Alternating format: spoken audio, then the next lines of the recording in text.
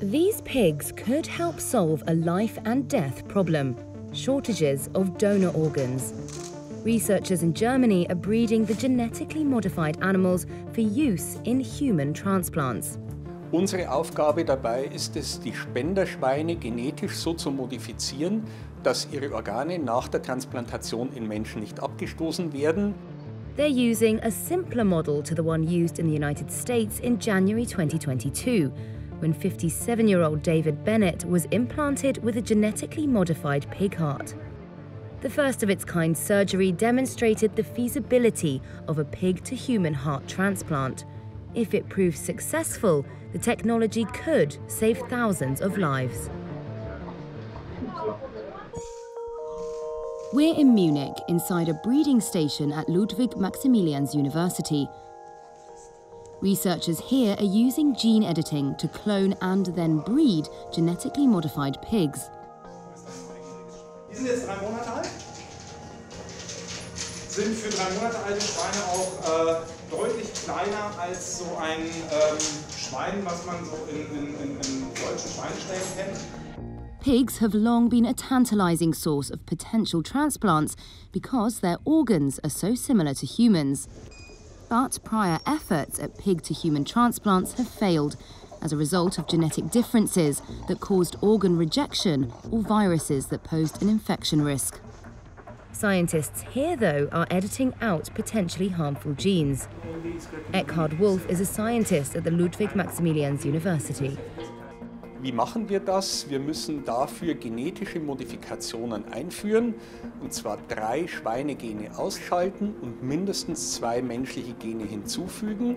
Das alles läuft in kultivierten Schweinezellen. Wir suchen uns dann diejenigen Zellen heraus, in denen die Modifikation geklappt hat.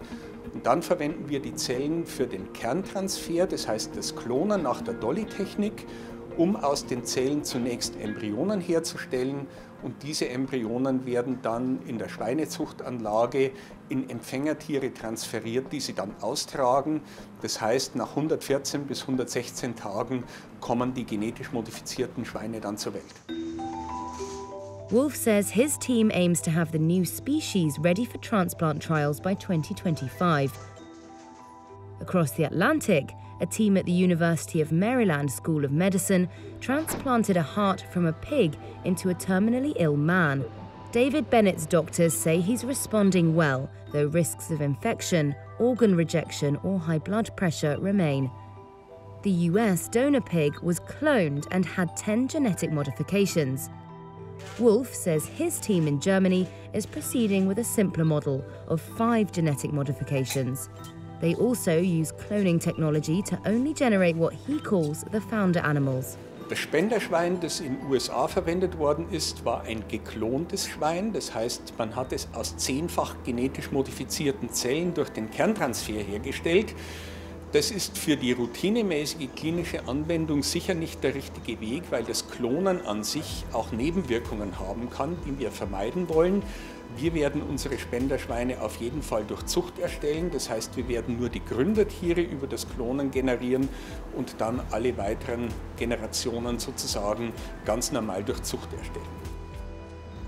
Transplants are used for people diagnosed with organ failure who have no other treatment options.